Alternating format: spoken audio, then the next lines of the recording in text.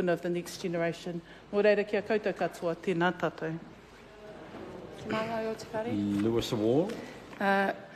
Ko te rōpū rangatahi o ngā maunga, e tūmaira ki te whenua e, tongariro ngā roa hoi me rua pehu e, tauhara me pihanga arohaina e, ko taupo nui atia te kōpua kanapa, i te rohea te hio te matua.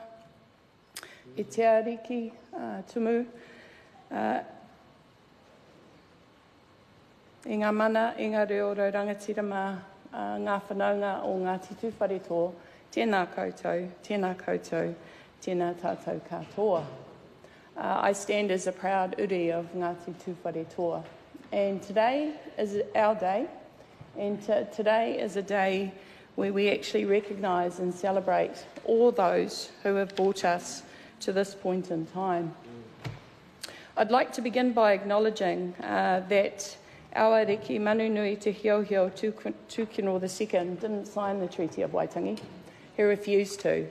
He refused to bow down to another sovereign power, actually. That was irrelevant to the Crown. The Crown treated our iwi and our hapu who signed the treaty or didn't sign the treaty the same. The agenda from the Crown's perspective was the same. And it's been interesting reading through our treaty settlement. And I will reference some historical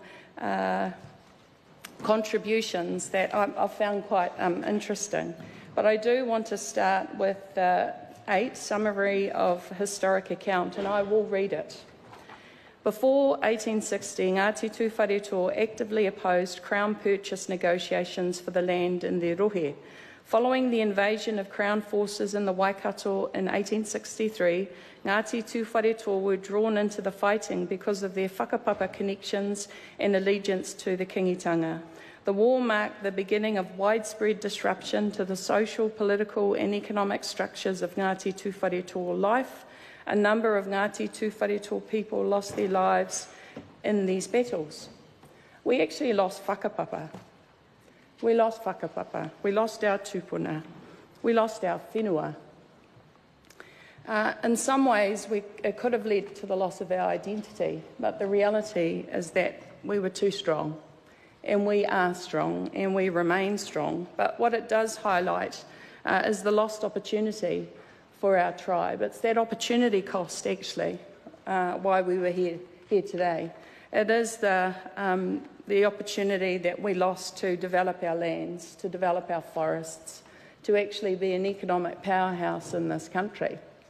But through always the good grace, a sense of truth and reconciliation, that we as hapu and iwi can move forward. I'd like to highlight also on page 13 of our Treaty Settlement 4, and you'll see why later, but from the 1890s, trout and other exotic fish were introduced into Lake Taupo and the waterways of Tongariro, which significantly depleted indigenous freshwater fish species and forced Ngāti Tūwharetoa to rely on introduced fish species for food, hospitality, trade and koha. In 1926, the Crown acquired the beds of Lake Taupo and its tributaries, which it held for 66 years before they were returned to Ngāti Tūwharetoa in 1992.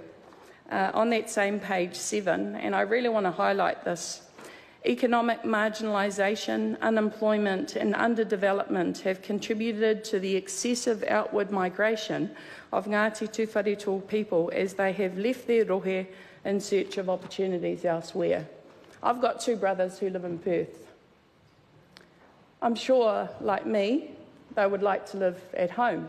Why did they go away? They went away because of the lost opportunity for us to develop our own economic base. And in highlighting that, I actually want to highlight and acknowledge our ahika, our whānau who have stayed at home, who have kept our home fires burning. For me, it's my baby sister, Janice Wall, in Waitahanui, and it's also my cousins, Ngā Turu and Ngā Here, who, like me, will continue to contribute to our identity, our collective identity as we move into the future.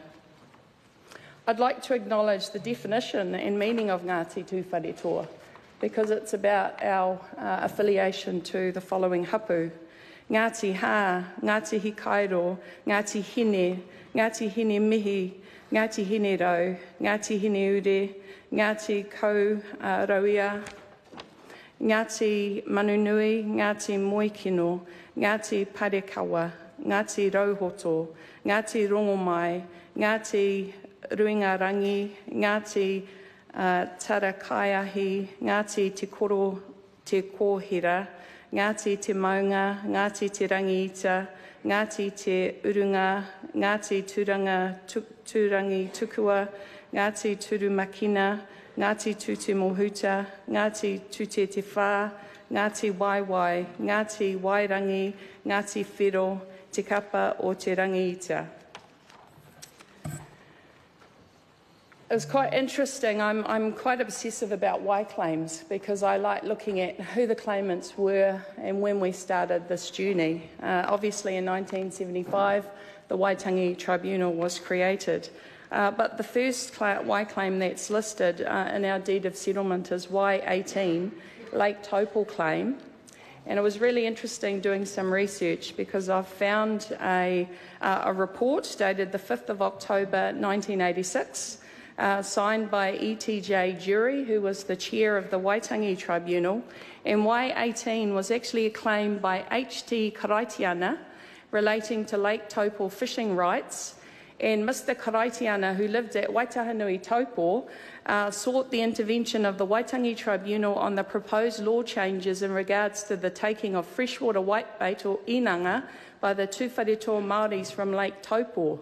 The interpretation of his letter was about a reference to the Lake Taupō fishing regulations of 1984, assented to on the 17th of December 1984 to regularise certain earlier regulations held invalid by the District Court in dismissing charges against D. Tahoe and others for spearing trout.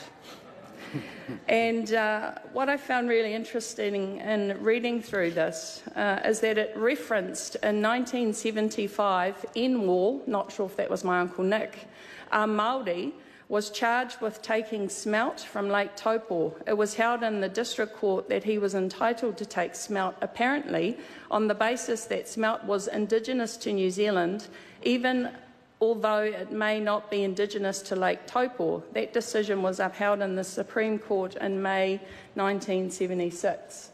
The Māori Purposes Act of 1981 then rewrote the 1926 Act to provide that indigenous fish meant indigenous to the lake, and the Taupō fishing regulations of 1983 then provided that only Tūwharetoa Māori can take koura or other fish indigenous to the lake. I presume that was the morehana.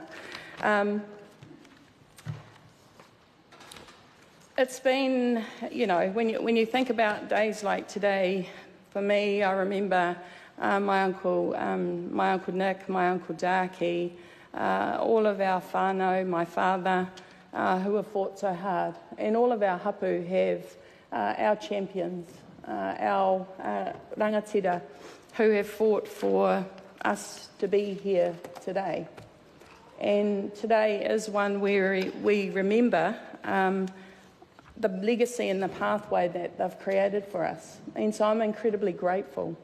I'm incredibly grateful to be proud to be Ngāti Tūte Mohuta, Ngāti Tūwharetoa. I know who I am.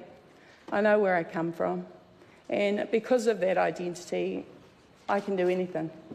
And so, in the words of Whanaunga Moana Maniapoto, I want to sing us a waiata.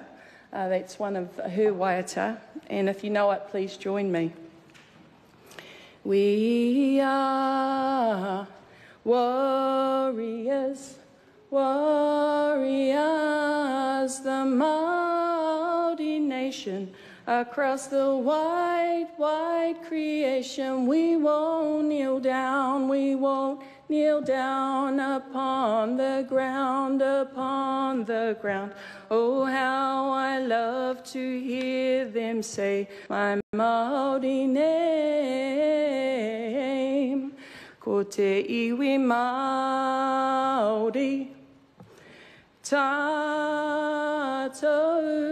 ko ngā taonga piripono, ana tūpuna, me te aroha, me te aroha, me te mana, me te mana, me te tino rangatiratanga e.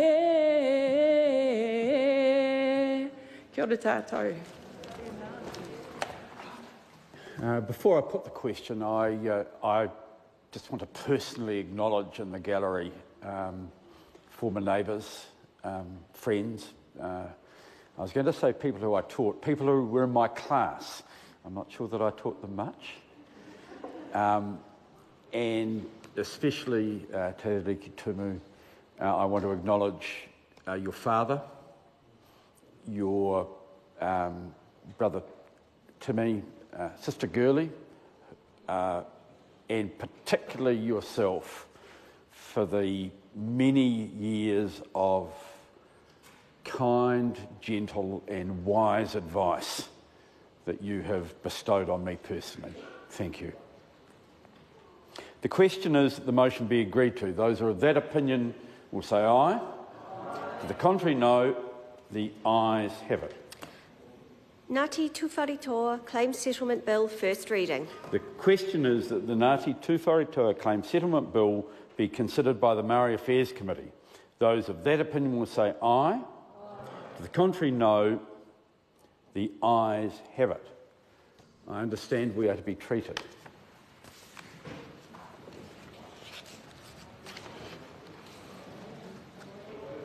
Waita?